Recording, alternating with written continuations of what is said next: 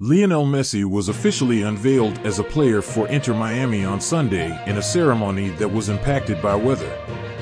The event was originally scheduled to take place outdoors, but it was moved indoors due to heavy rain.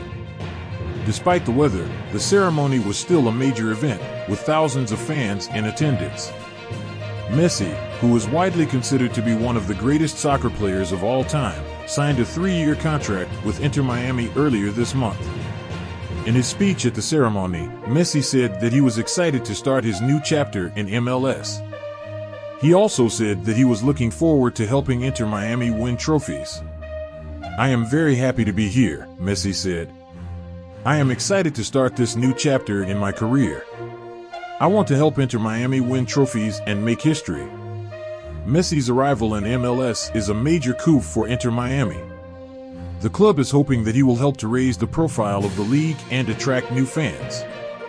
Messi's first match for Inter Miami is scheduled to take place on February 25th against Austin FC. The match will be played at DRV PNK Stadium in Fort Lauderdale, Florida.